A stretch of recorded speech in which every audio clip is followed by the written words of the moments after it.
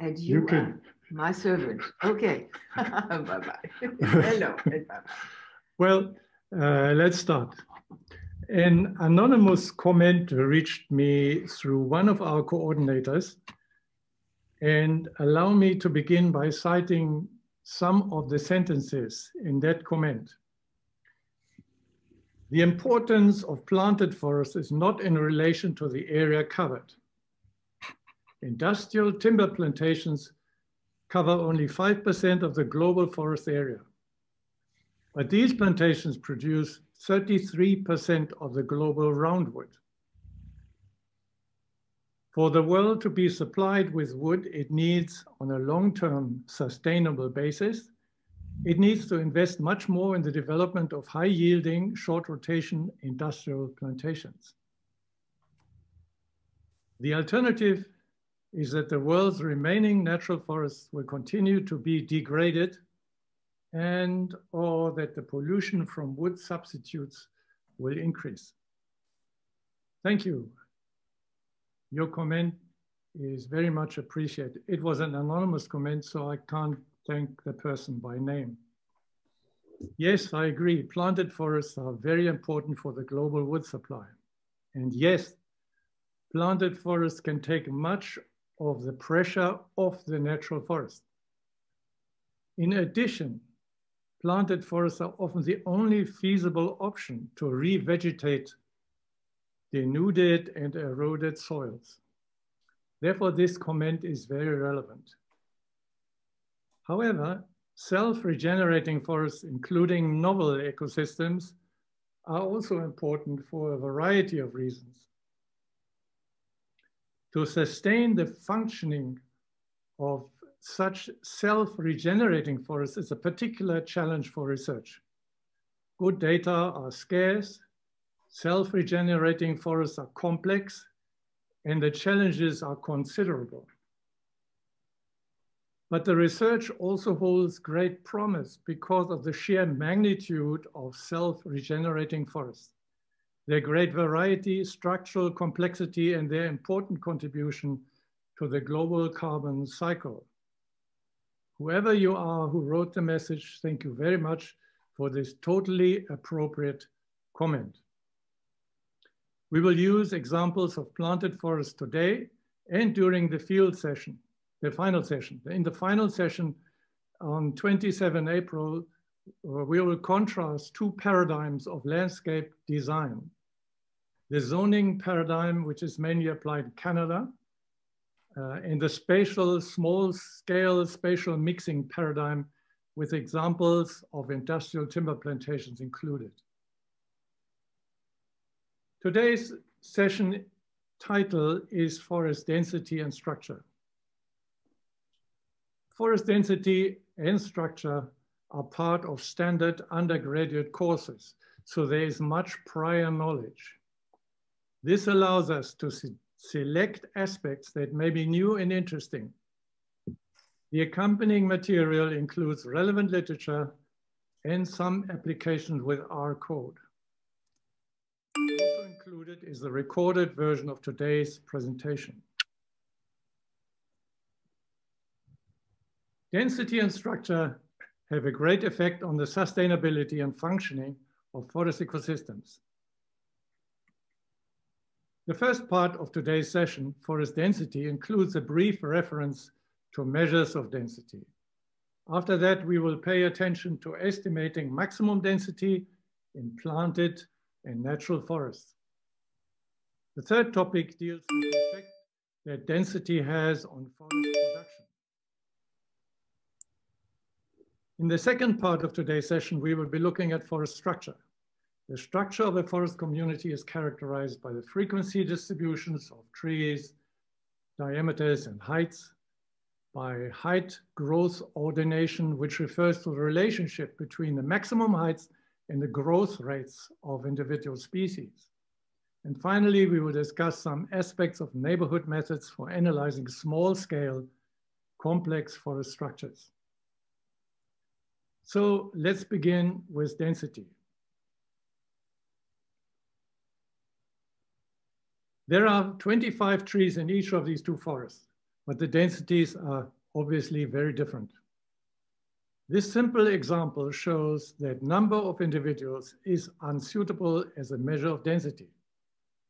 The density measures used for grasslands where all individuals have the same size are obviously inadequate for forests. Trees may differ greatly regarding their size. The number of trees is therefore as useful for density estimation as length alone is for estimating area. Just as area is calculated using both length and width, density is a function of at least two variables, the number of trees and their average size. This was explained very clearly by Dr. Boris Zaide. His paper is part of the accompanying material. Common density measures are basal area, relative spacing, crown competition factor, and leaf area index. These are described in standard textbooks, for example, in Modeling Forest Trees and Stands by Harold Burkhardt and Margarida Tomei, and in the 5th edition of Forest Mensuration by John Kershaw and co-authors. You may recall last week's interesting review of 3D remote sensing. Dr. Liang explained the potentials and the limitations of terrestrial laser scanning for assessing details of easy and difficult plots.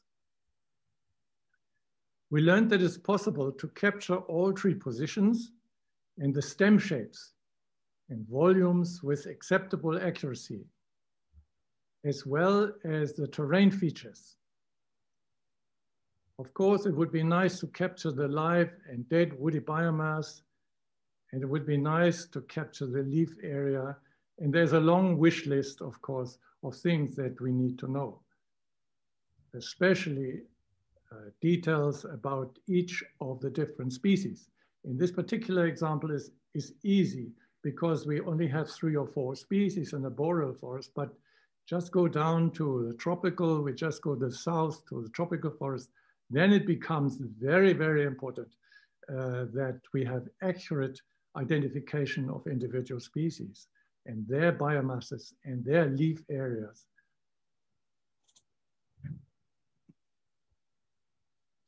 These details should refer to a plot area. Parts of the crowns of trees located in the plot may extend beyond the plot boundary, while crown sections of trees located outside, like in this little tree, for example, or this one, may reach into the plot area. A new study by Dr. Klein, who addresses this problem, is included in the accompanying material. Measuring density remains to be a challenge, despite much progress in remote sensing. But perhaps an even bigger challenge is to estimate the maximum density of a forest. Maximum forest density is an elusive condition which requires long-term observation. There are no shortcuts. 2 standard methods are used to estimate maximum density in forest. We use survival function and self-thinning relations. Survival functions estimate the surviving trees for a specific age. This is age on the x-axis, and that's the proportion of surviving trees on the y-axis. We use the Weibull function. Normally, the Weibull function is written 1 minus this exponent, but in this case, it's not 1 minus, but just the exponent. These functions estimate the surviving trees for a specific age after planting. We use the function to estimate the survival of Eucalyptus grandis at different ages. It's a South African spacing experiment. For example, in a very, very dense plot, trees, about half of the trees at age 10 are surviving at age 10, about 50% of the trees at age 10 surviving. Whereas in the sparsely planted plot, all trees or almost all trees are surviving at age 10.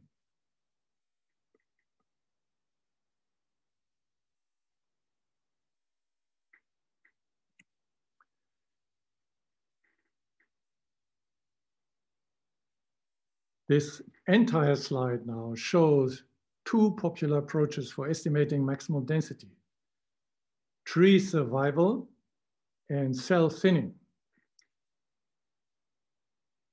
As explained, models of tree survival estimate the proportion of surviving trees for a specific age after planting, and that the parameters of the viable function are determined by the planting density.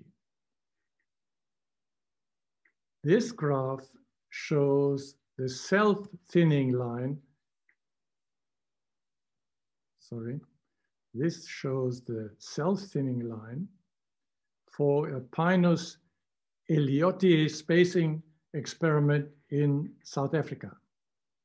Trees were planted at high densities, at medium high densities, and at very low densities, from 90 trees per hectare to 3,000 trees per hectare. And you can see the mortality of these trees. They grow slower. These grow very much more rapidly.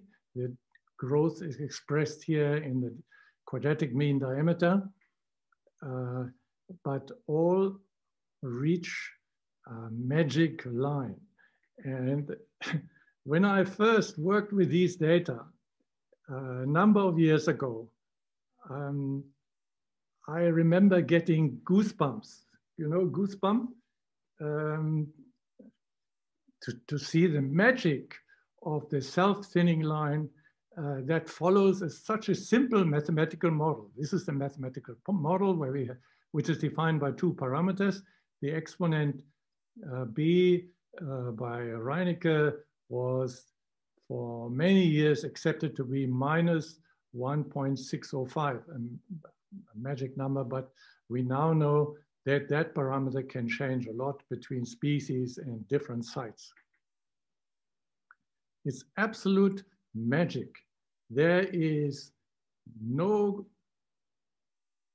are no surviving trees for a certain mean diameter beyond this line.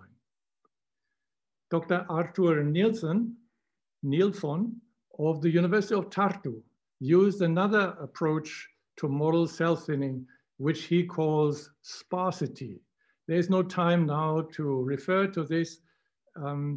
I like to call it Nilsson's sparsity, and you will see an example with the R code, also how to fit it in the accompanying material. He used the mean distance between the trees instead of the number of trees. So you have quadratic mean diameter and mean distance. They are both measured on the same scale, which has certain advantages. If you want to identify maximum densities in a mixed forest for individual species. Here in the self-thinning line, we have number of trees over mean quadratic DBH, and those are different dimensions. So Nilsson's sparsity is quite interesting, and we would need more comparison between the two, some of which I have shown in the accompanying material. Especially the study with Heinz Kotze of South Africa, with whom I have done some work on these maximum densities. Long-term experiments with different initial densities are needed when we want to study survival and self-thinning in planted forests. You know, we need plots that are densely planted and plots that are widely spaced. And then we observe the development of these plots for many years. But it may also be possible to get an estimate of maximum density in a natural forest that has been protected for a long time. The distribution of densities in a natural forest is usually quite irregular. Some quadrats have a high density while there are almost no trees in others. Gaps may occur in close proximity to patches of high density. Therefore, in a natural forest, we may be able to use the same method of estimating maximum density that we use in a planted forest. In a spacing experiment, we have to wait many years for the trees to get big and to reach the maximum density. In a natural forest, we can estimate the maximum density almost instantaneously, provided the forest has been undisturbed for a long time.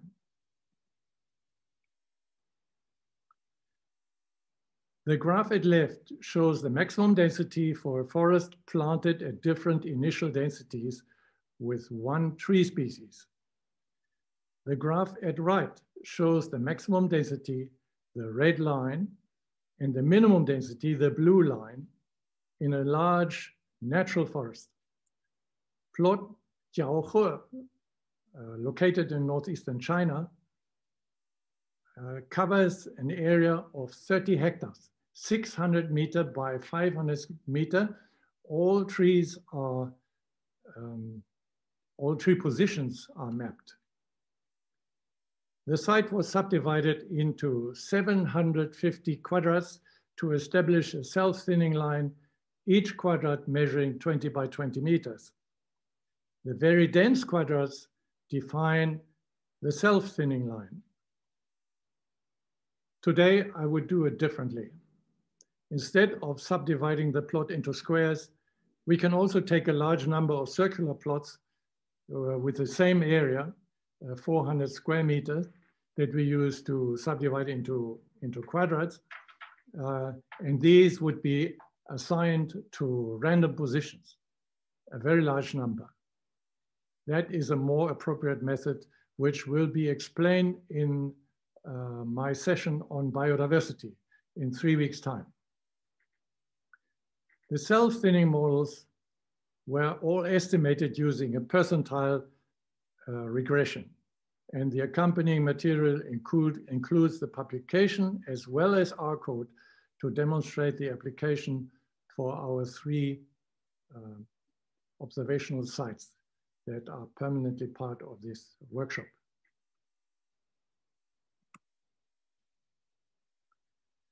Tree growth and survival, the formation of tree crowns and root systems are significantly affected by density.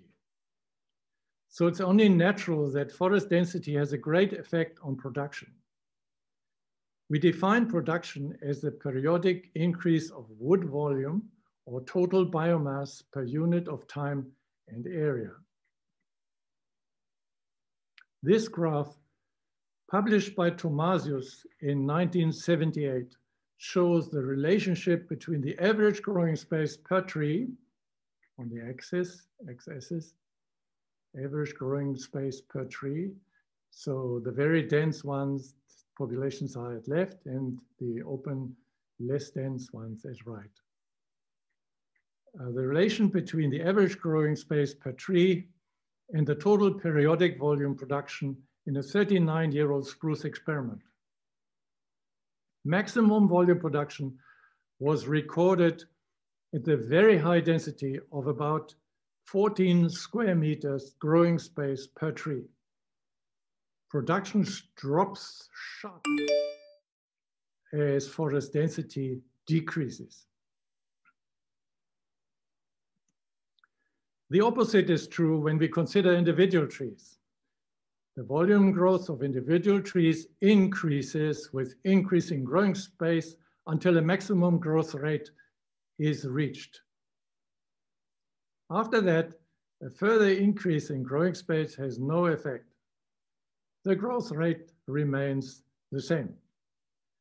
I like to use the word growth when referring to individual trees, and the word production when referring to a forest. Production is affected by density. Growth is affected by competition. I've included a manuscript on competition effects that was led by Dr. Thomas Seifert, and that is part of the accompanying material. And it includes, that paper is a very nice one because it includes a kind of mini review of different approaches to measuring competition. But our focus today is on forest production. Here is some additional evidence from Mexico to show the great effect of forest density on production. The graph shows the linear relation between the initial basal area and the periodic volume increment in the Mexican municipio of San Dimas. Each additional square meter of basal area gains about 0.5, 0.49, 0.5, about half a cubic meter per hectare each year. The Ejido La Manga in San Dimas covers an area of 12,000 hectares. Now, we can very nicely see the great effect of density on a large area using this example. For example, if the basal area in San Dimas in Ejido La Manga was 7.5 square meters per hectare, then the total production would be 90,000 cubic meter per year, each year, the total. But if it was, sorry, in the first case, if it was 15 square meter per hectare, the production would be 12,000 times 7.5 is equal to 90,000 cubic meter each year.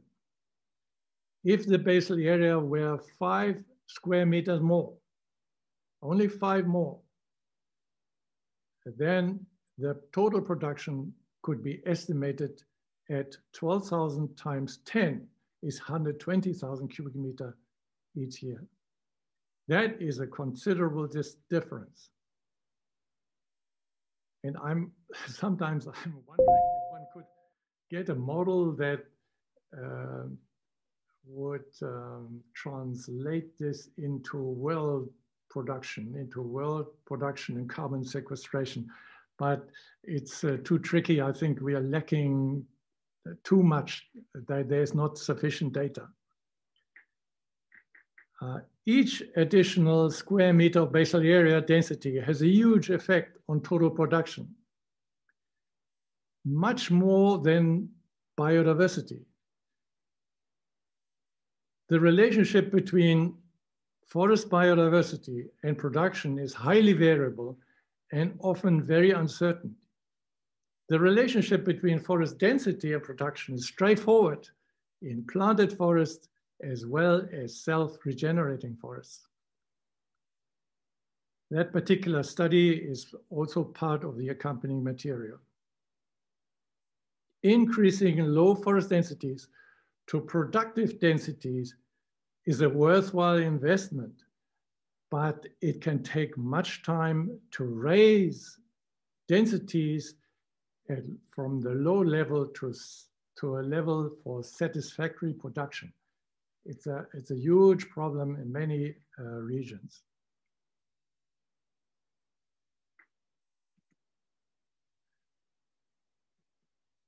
Well, that was a brief introduction to forest density.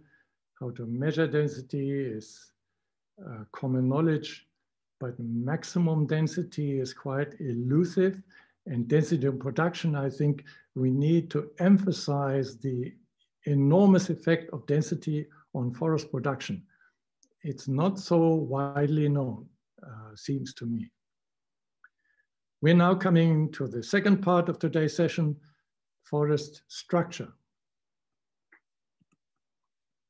Structure is a fundamental notion referring to patterns and relationships within a well-defined system. The structure of a planted forest is characterized by one species, one tree size, and a regular distribution of planting positions. The structure of a self-regenerating forest, and please allow me to use, I like the the word self-regenerating forest, because natural is just a natural forest, but self-regenerating forests are communities that consist of tree species that have always been there and invaded species. So self-regenerating forest is a more general term that refers to these complex systems, complex multi-species communities. Well, the structure of a self-regenerating forest is defined by several species, variable tree sizes, and a complex spatial pattern of densities and competition. A first step in analyzing forest structure is to study the distribution of tree diameters and heights.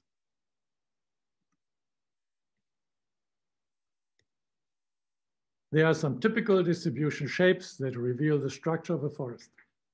Diameter distributions are often left skewed, like this example. Height distribution are often right skewed, especially when the species is light demanding. Bimodal distributions are also quite common, both for diameters and heights. A bimodal distribution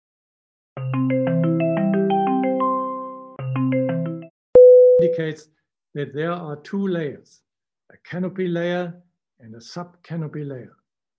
The graph at the lower left, this one, refers to a forest with a few large seed trees, perhaps large seed trees, and a big population of juveniles. And the bimodal distribution, this one at right, may be found in natural forests with a closed canopy and a sparse population of juveniles that are shaded out.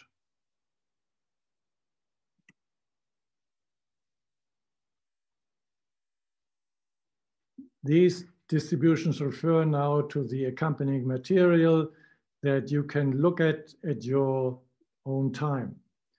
This is a Weibull distribution fitted to all the trees in the Mexican plot La Victoria. The data set and the R code are part of the accompanying material. The distribution of tree heights in La Victoria is bimodal. As mentioned before, the bimodal height distribution indicates a structure with a distinct canopy layer and a sub-canopy layer. That structure is typical for many self-regenerating forests. The accompanying material includes the details for each of the three example plots with the R code reusing the library mclust, the R library mclust. About 25 years ago, Dr. Tewari, a physicist from the Indian Council of Forest Research and Education, started to work on bivariate distributions in our institute. The results were so interesting that we followed up with several other studies on bivariates. The graph shows quite clearly the distinction between two subpopulations. This little mountain and this bigger mountain, two subpopulations for one species, beech tree. The diameter height relation of the canopy trees and that of the sub-canopy trees. The regression slope of the sub-canopy trees is much steeper. I think you can see that very easily, much steeper than the regression slope of the canopy trees. A small change in diameter brings a big change in height.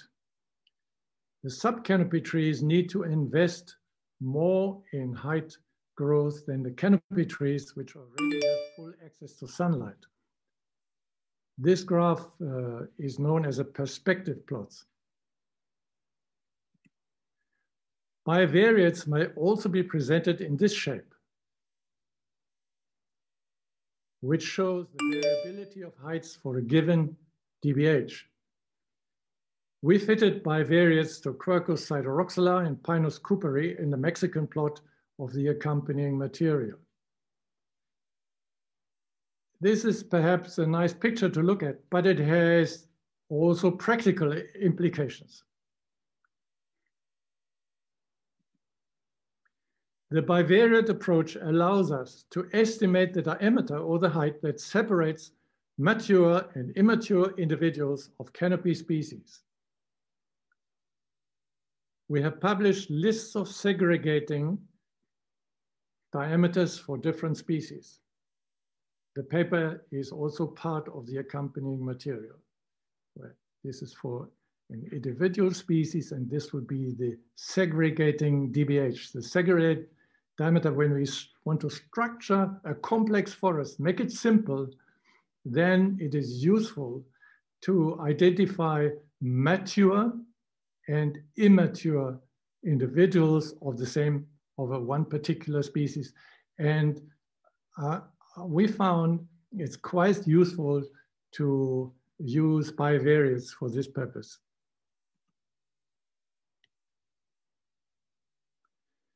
The distribution of the physical properties of trees is a good start. But what about the biological properties of the different tree species? Some species are shade tolerant and slow growing. Others are shade tolerant and fast growing. Some are potent. Hello. Some are potentially dominant. Others are permanent sub-canopy specialists. We can use a method called height growth ordination to identify typical species cohorts. A cohort is a group of species with similar attributes, and even if the attributes are more enduring, then we talk about similar traits, groups that share the same characteristics. This graph shows the mean heights and the average diameter growth rates of 33 tree species in a Mexican forest for which at least 20 remeasurements are available.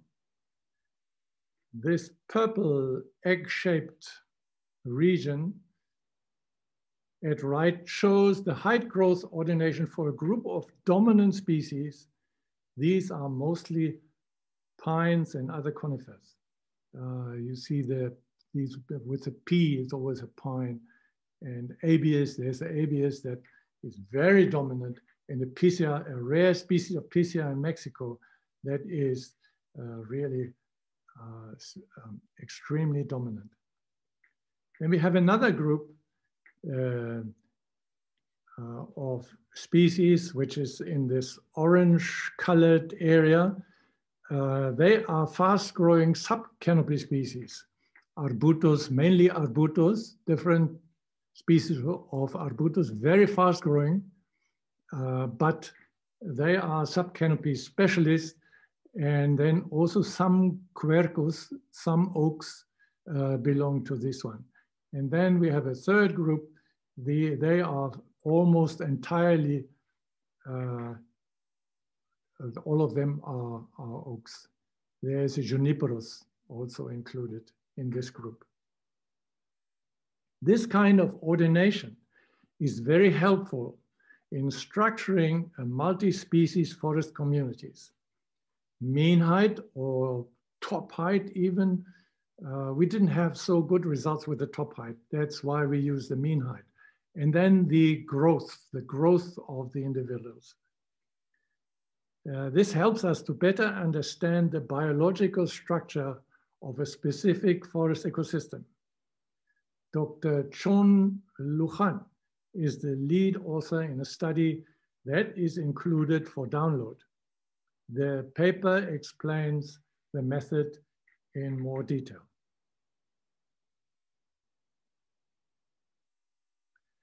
Finally, when talking about forest structure, we should take note of methods for analyzing the close range neighborhoods of particular trees. Neighborhood methods include a growing body of research that has aroused much interest within the scientific community.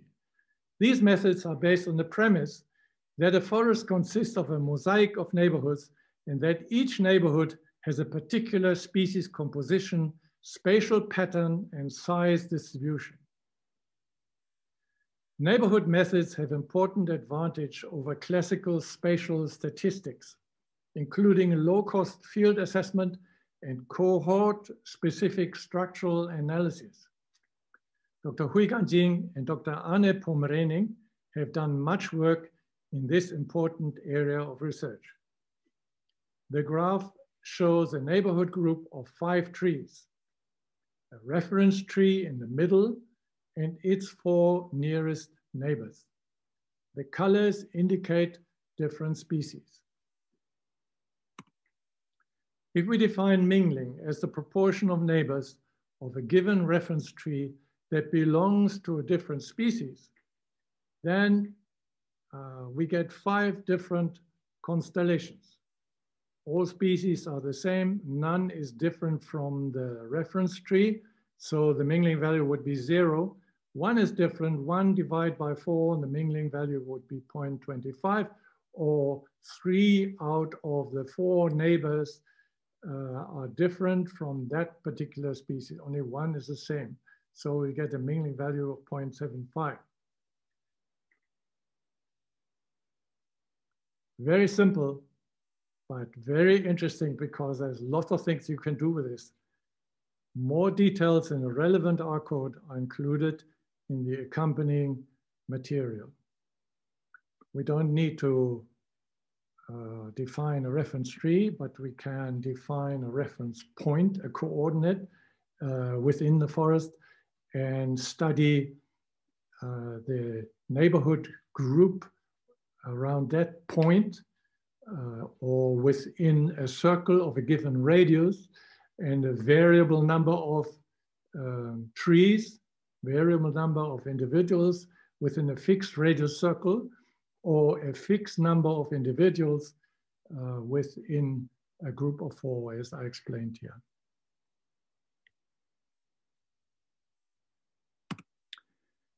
This is the graph of the plot Germany 111, which is part of the accompanying material. The plot includes 3 species.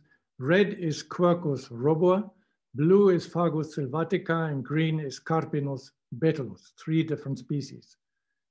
We have selected a cohort of reference trees that includes all Quercus robur with a minimum deviation of 80 centimeter that are located at a certain minimum distance from the plot border. This leaves us with 5 neighborhood groups for the big Quercus robur. 4 of the 5 groups have the mingling value of 1. You know, the neighbors are all different species. They are blue ones, the reference tree is red, so they have a mingling value of 1. But this one is different. 2 are the same species, 2 of the nearest neighbors are Quercus, and 2 are others, so the mingling value is 0.5. Neighborhood methods are very flexible. We may distinguish species cohorts, gender cohorts, males and female individuals of dioecious species, for example, and size cohorts, large or small individuals of a particular species. A cohort of reference trees may also be defined by specific combinations of gender, species, and size. For example, we may be interested to study the neighborhoods of all female Fraxinus manchurica that are dominant and compare the results with all Fraxinus manchurica males that are subdominant. Neighborhood methods provide us with useful information about current conditions and long-term changes, including the effect of particular disturbances. In 3 weeks' time, I will present a session on diversity, and we will come back to this problem, but in a different perspective.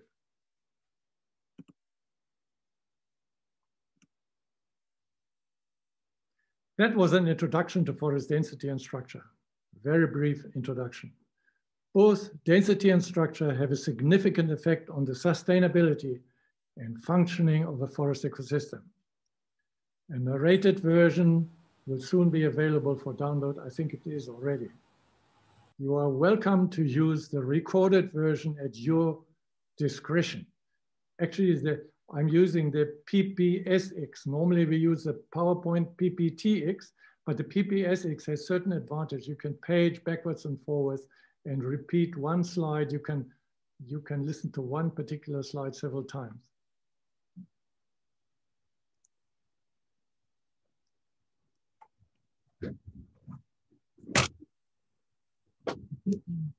Next week, Dr. Zhang Chunu will present his research on beta diversity. Dr. Zhang is a leading expert in that field, and his contribution promises to be highly relevant and interesting. Science is not divided by national borders. Thank you very much for listening. So I can close it. Or maybe there are questions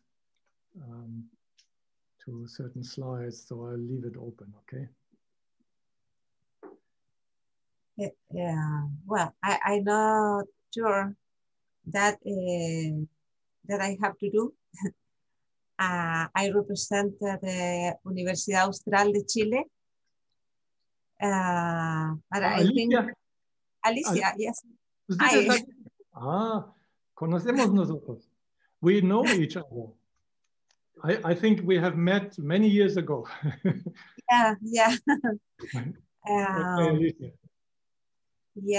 yeah, I have to moderate this this part. You have to make some question in the chat. Yes, is right.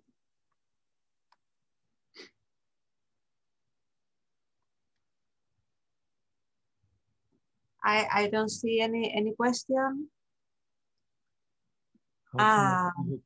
Wait, how can I see the question? Can you help me? I want to see the questions. Wait. I see the chat, but not the question. Not good. Well, well, in that case, I have a question. Yeah, I have a question. In natural forest, yeah, it's very difficult to measure the height. Okay, the total height. In this case of these studies, normally all the tree heights are measured or sample. Yeah. Your question is, yes. Maybe to avoid the measuring heights is costly. So you want to reduce height measurements as much as possible. I can remember that in India, we measure many field plots in India. And there's also a mixed plot with very uneven, it's a very uneven age with different heights. So the field crews are normally very experienced. They selected some heights and measured them accurately. And then the trees near the measured ones, they estimated the heights. We did a study some years ago classifying the heights into 3 meter and 5 meter categories, 3 meter intervals. You know, it's within that 3 meter or within that 5 meter interval. And actually the results, if you measure lots of heights, the results are very similar to fully measured height distribution. It's very interesting, and I think it's worthwhile doing such studies, very worthwhile.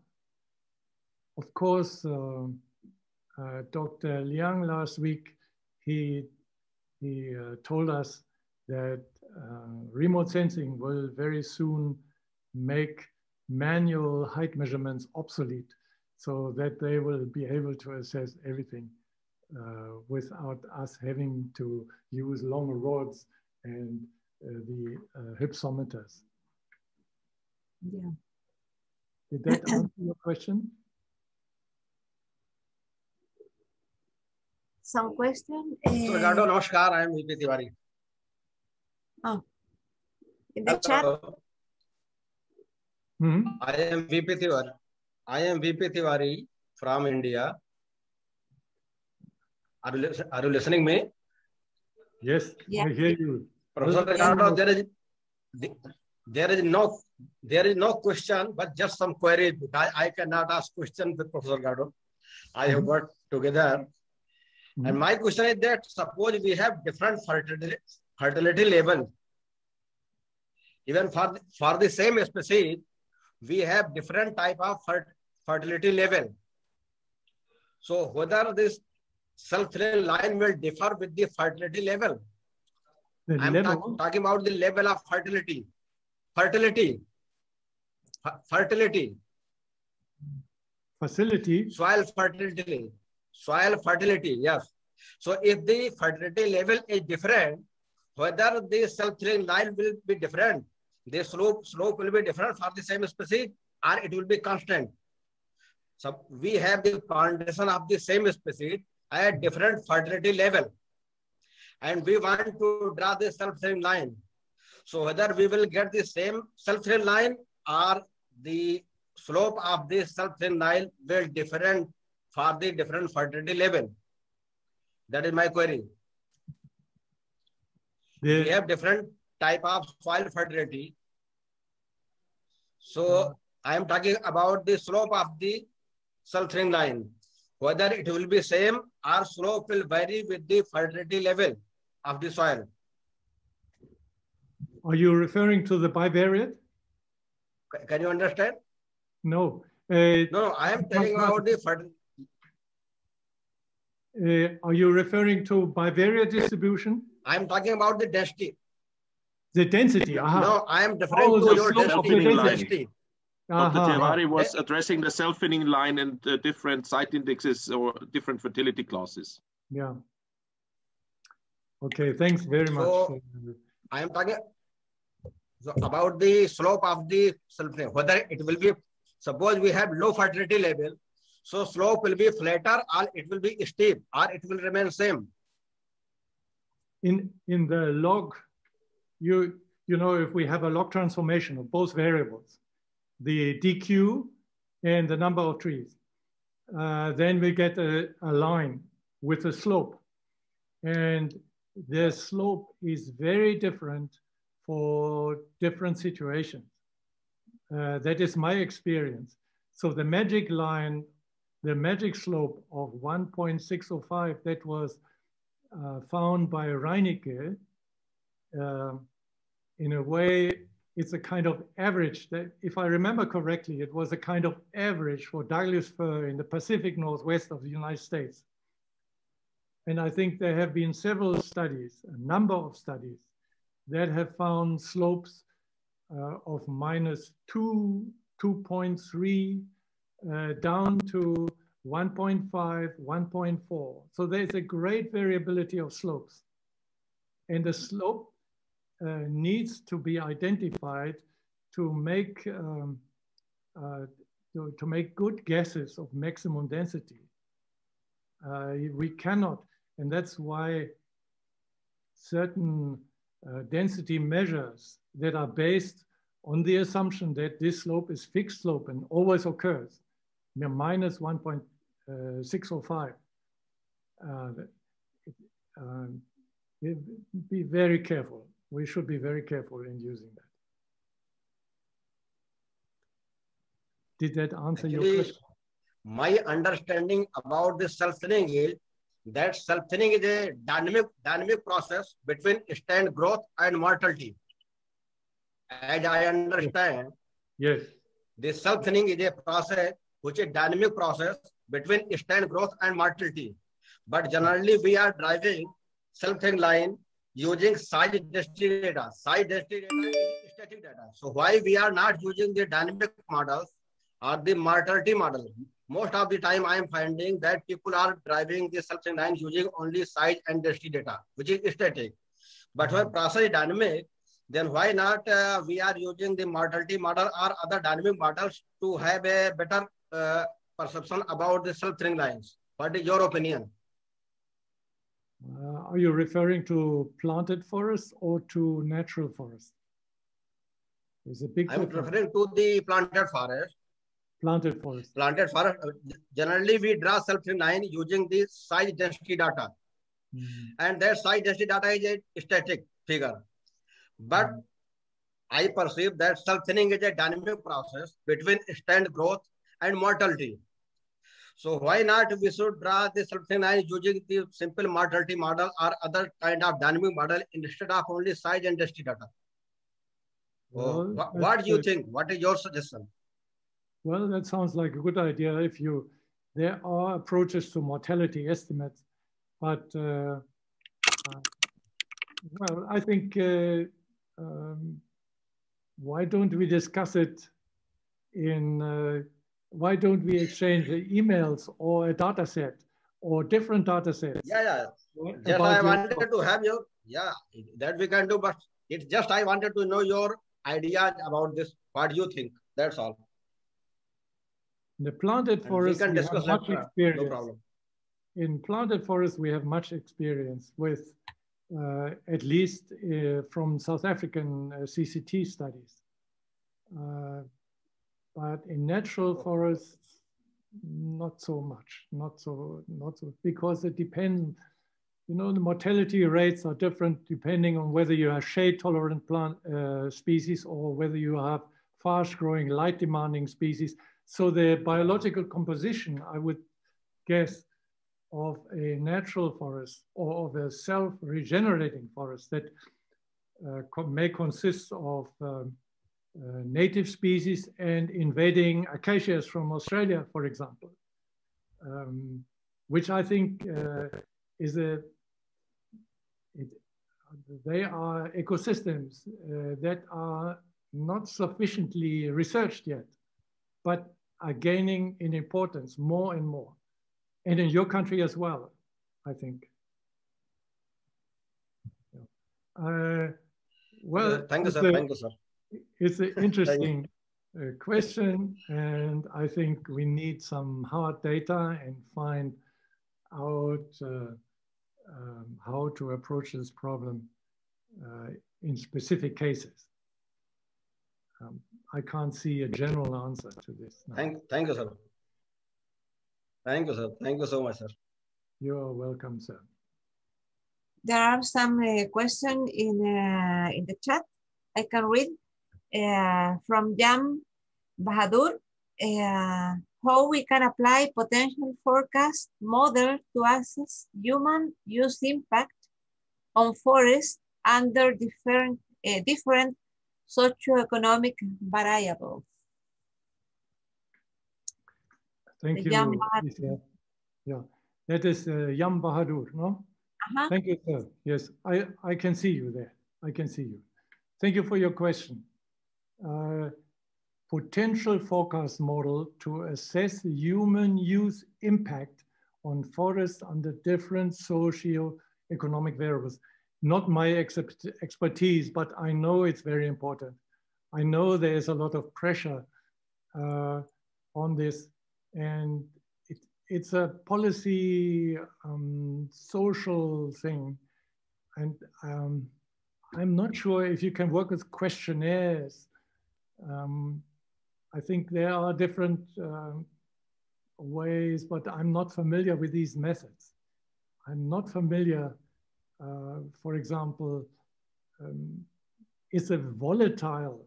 You see, when we work with trees and biosystems, it's hard data and we can make our conclusions, but as soon as we have social systems, including, it becomes volatile. It becomes very difficult. I think that Dr. Seifert has an answer to this. I'm not sure whether I have an answer, but if we look at the response variables we're looking at, what does human impact change in our forest structure? We might find a lever to explain human impact, or at least means of researching it, also without socio-economic, being socio-economists. Because what you can see is, of course, a distance to a settlement influences wood density, because people clear around villages for firewood, for example.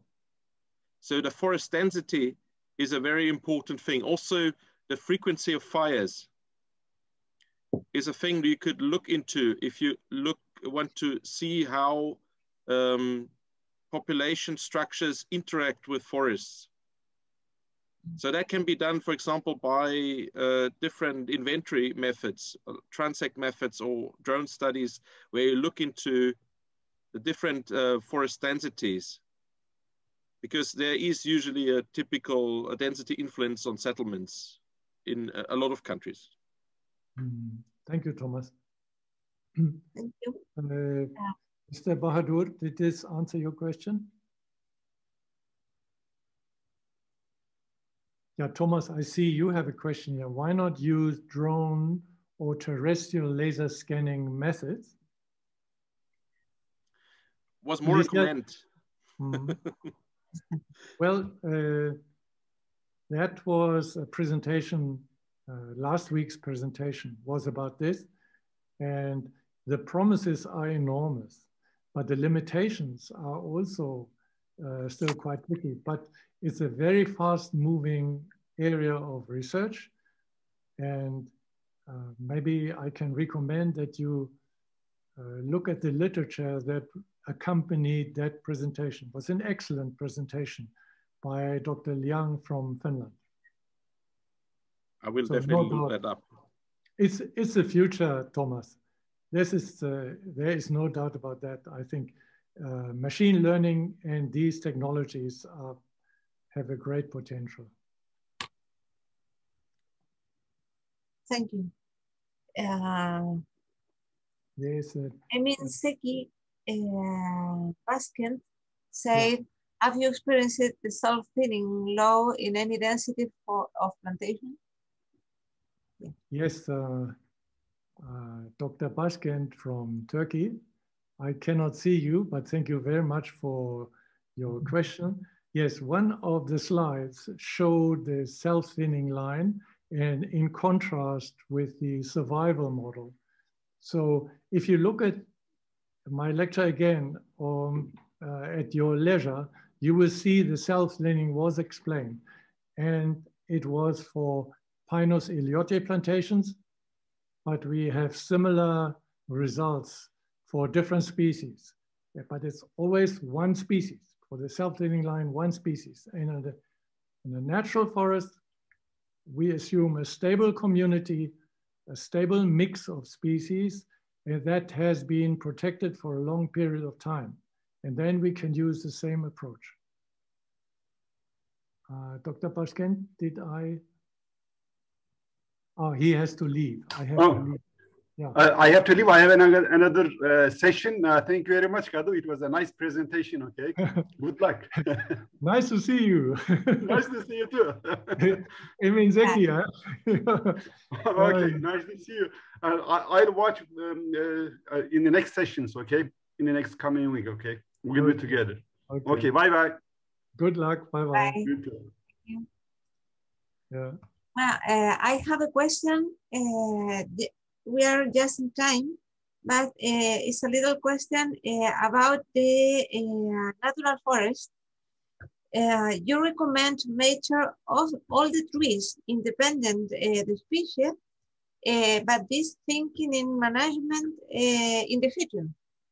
I say a natural forest in Chile especially, and a lot of countries, but we have a type, forest type, yeah, to be managed.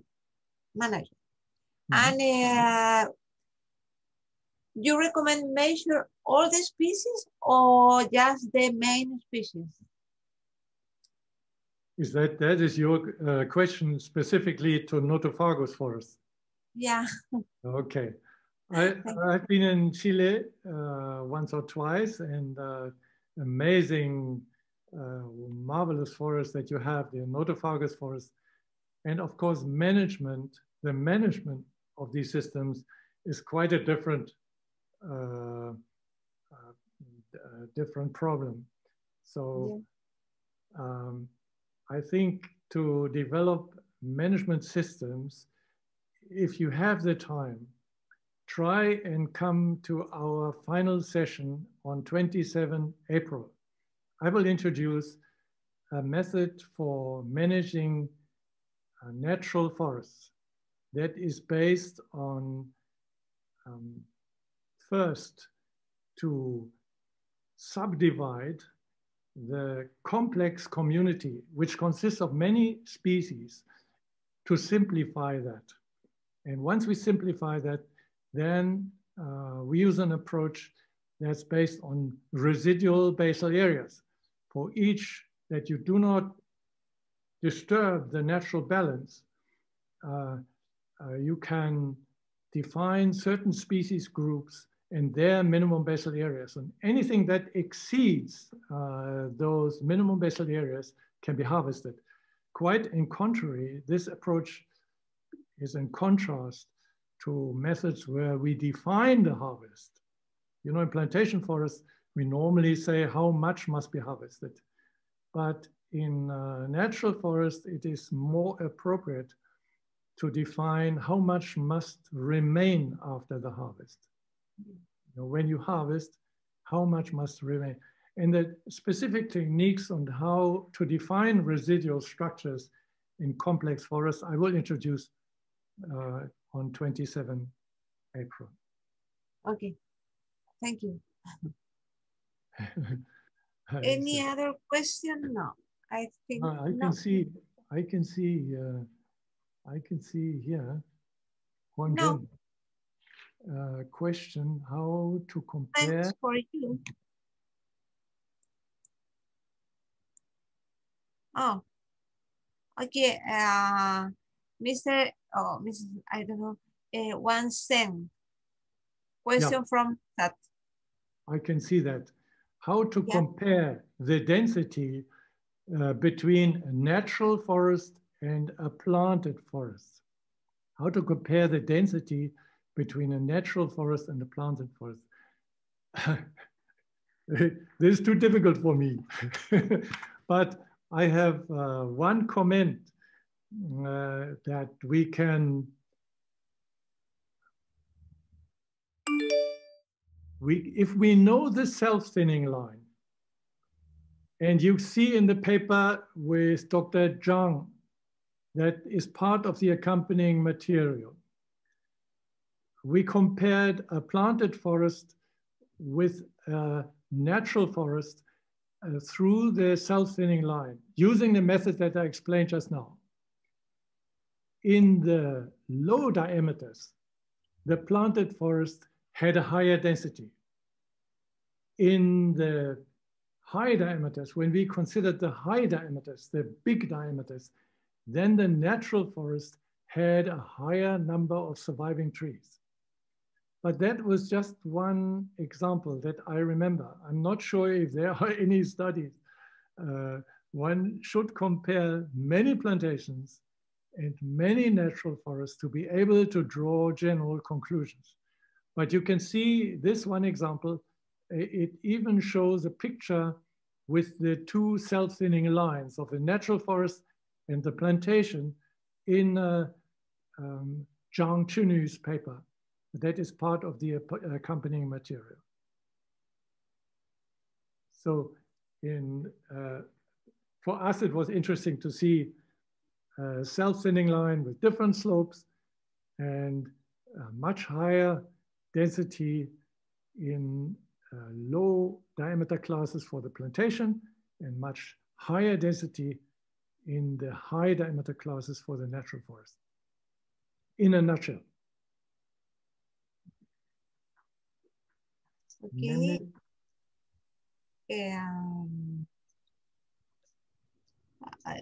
There is another question from Mr. Wansen. What do you think about the relationship between Max May and max density in a stand. Is the my optimum when the density is max? From NESAT. Wait. Yeah. From NESAT, no? What do you think about the relationship between maximum MAI and max density in a stand? Is the MAI optimum when the density is max? Yes. I think that the answer is quite clear insofar as greater densities will produce greater biomass per unit of time and area, but to a certain extent. There's much uncertainty, and there's a paper by Harold Burkhardt that was recently published. We know that the effect of density on production is very strong up to a certain limit. And then we don't know whether the Langsetter model works or the Assmann model works, where we have a maximum, a sharp maximum, or whether we have a long plateau of maximum density before the combined approach of mortality and reduced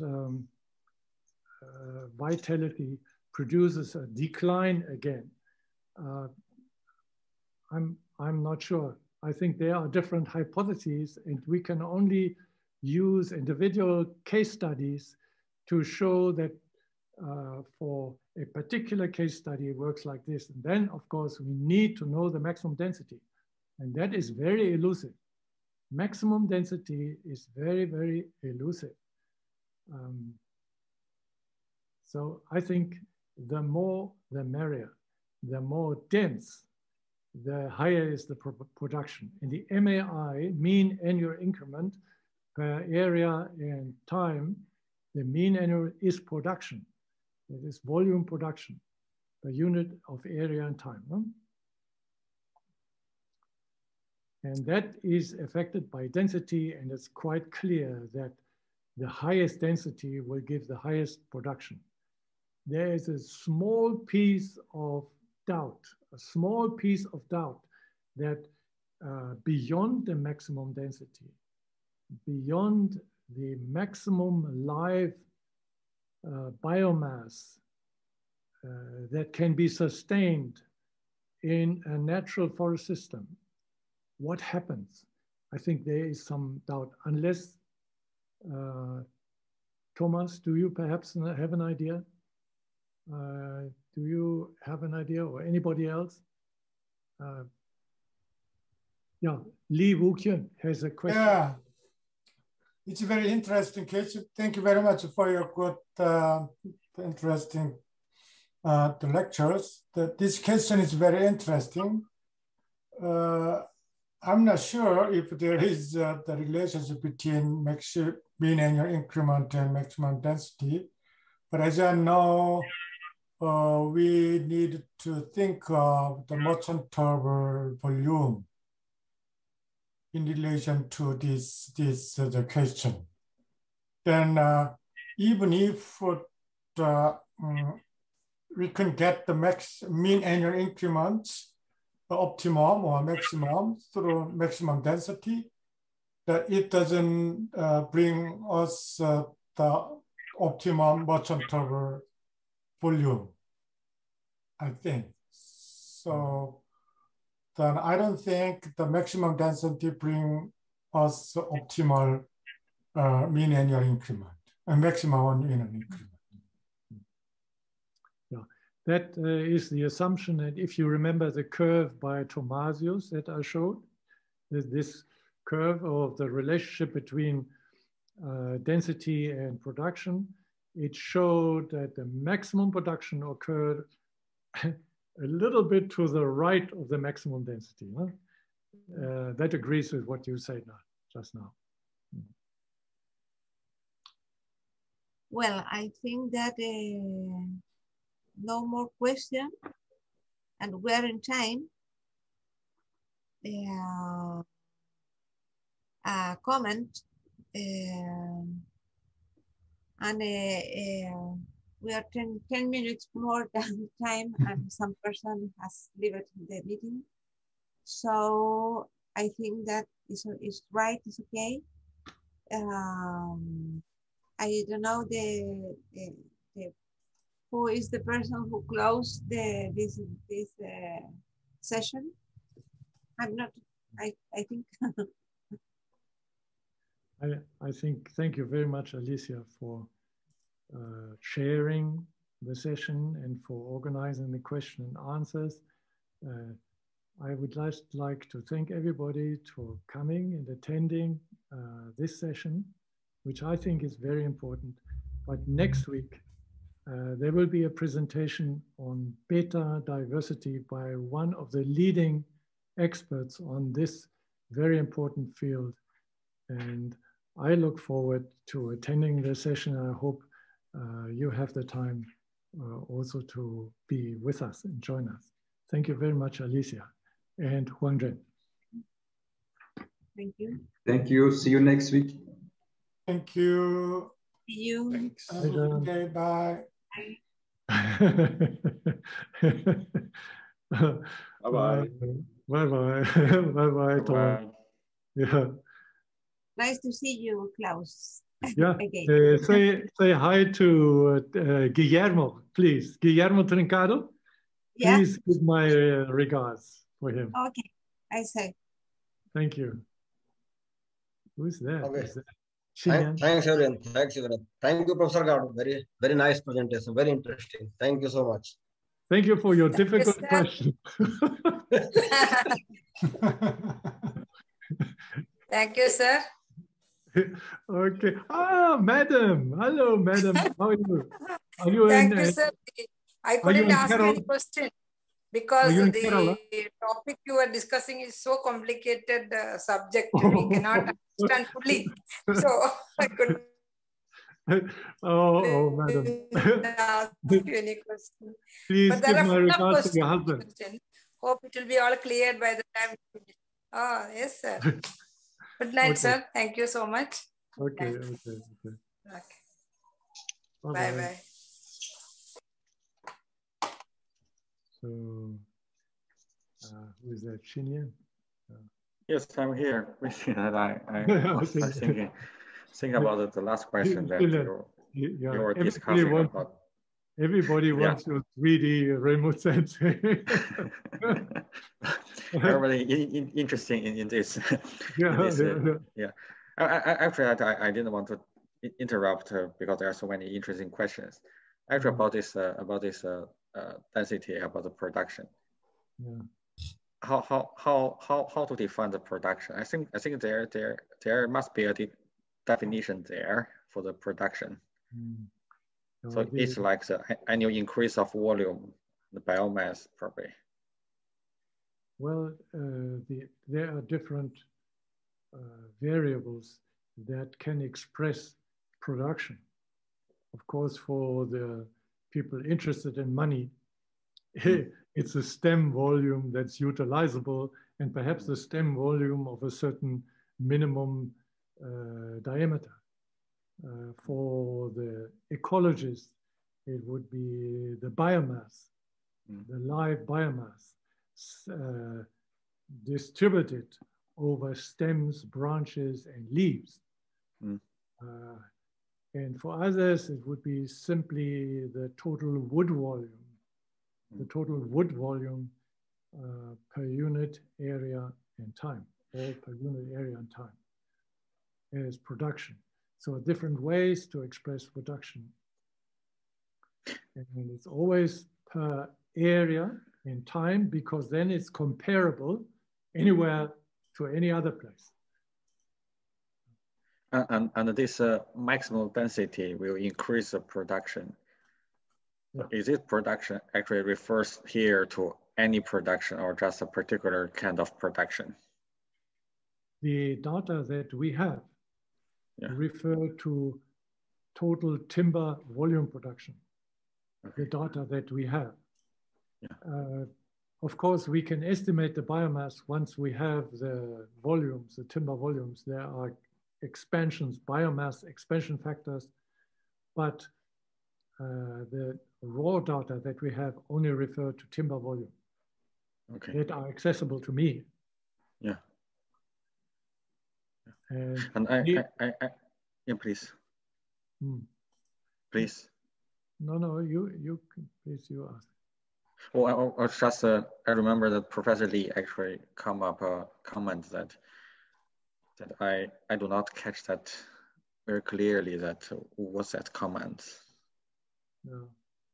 So when the maximum density is not necessarily increased.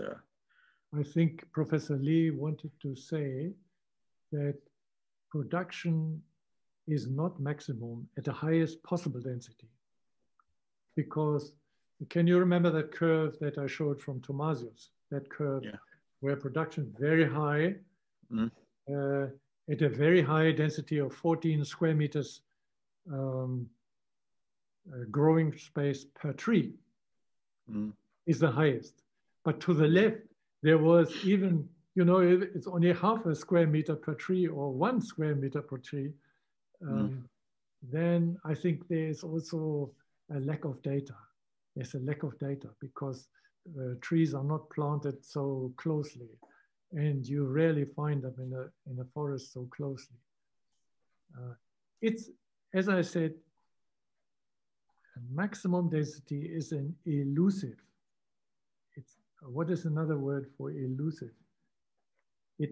Maximum density is very, very difficult to assess. We can approximate it, but it is extremely difficult to assess it accurately for one reason. Because as we found in planted forest, it bounces back. You know, you have plots that reach a very high density, but then in 5 years' time, there's a crash and all the trees are dying. Not all of them, but many trees are dying. So it's an oscillating relationship. It's oscillating. It comes to that wall, which is maximum density or self-thinning. And then after that, you may find that there's a crash phase where many trees will die because of the high density. So it's not a continuous process. It's not a stable process. Everything is moving. Everything is changing all the time. Trees die, trees regenerate, and so on. And that elusive condition of maximum density, you find at one particular place, one particular point in time. But it may change. But what we know is very robust. We know that the higher the density, the greater is the production.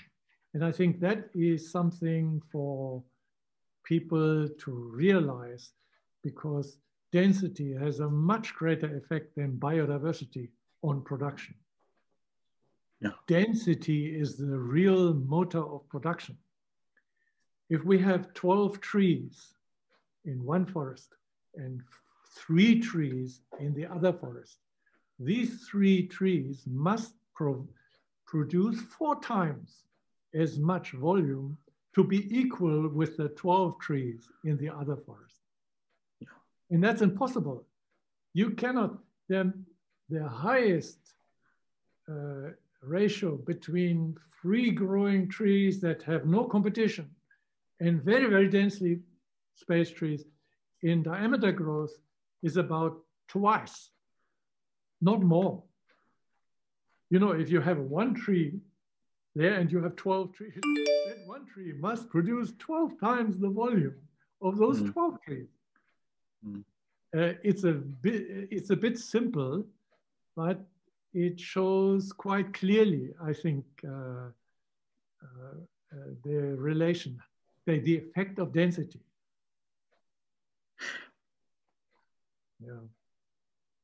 The other thing is about the time framework. That, for example, if there's like 12 trees in one plot and 3 trees in the other, that let's say that if we think about there's a wall, a density wall there, so we know that before the density reach our the productivity reached that wall. So this dense forest actually produce more. But how about like when the density has already reached the wall, so it start to decline. So in that case, not much. Okay. Not much.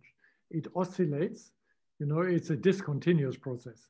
It doesn't stay there. It needs, you know, because some trees are still growing. And so some trees need to die if it wants to stay at that density. It's almost a philosophical question, this maximum density, and one has to have, it's very site specific. We studied the soil types and the rainfall and the altitude of these different plots, and we found that self-thinning, you can see some of it in the accompanying material. We could see that the self-thinning line slopes and intercept. The intercept actually is the important one. If you have a log-log scale, the intercept defines the maximum density if the slopes are the same. We found that site type, soil type, and rainfall and altitude in the same species have a modifying effect on the self-thinning line.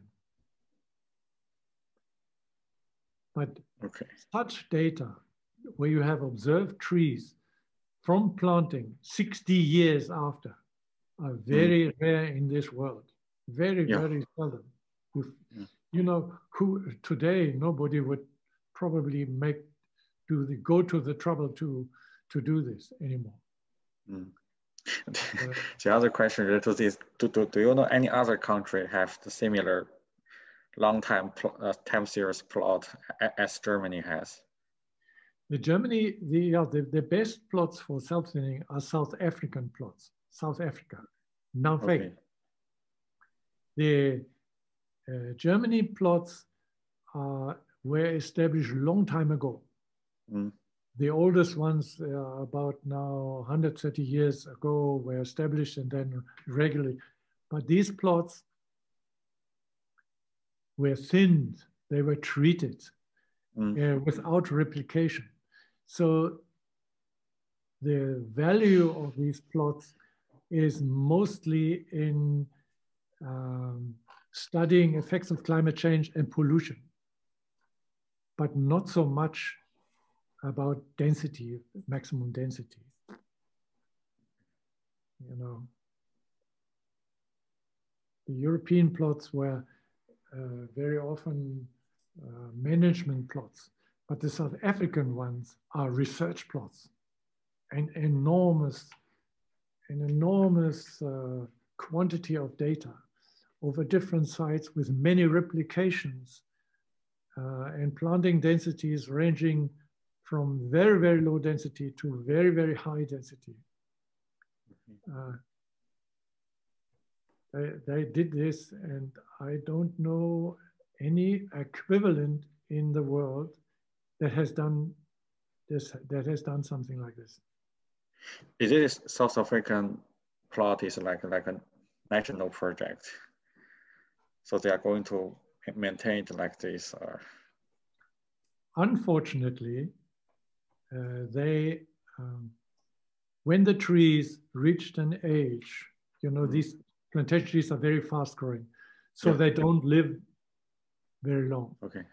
When the plots started to disintegrate, that would have been for me a most interesting phase to carry on observing. Are there some trees that are still surviving? What happens then? Are there invasive species coming into that plot that's now being, unfortunately, the land, of course, is expensive. So they had to make use of that land for other purposes. And the plots were discontinued, unfortunately, for research. but that's the necessity of life. Yeah. Yes, very expensive to maintain that plot for a long time. Yeah. It would be marvelous if we had your methods. I mean, the species identification, I can see that it will take some time. But if you know, picture this, this is what made for garden species. I can identify most species. You know, I walk along in the garden and outside in the fields, and picture this is excellent, a wonderful tool. But in trees, to identify a tree, you cannot take a photo of the leaves because they are high up. So if you want to develop machine learning for tree identification, you also have to consider bark. The bark tells you a lot about a tree species.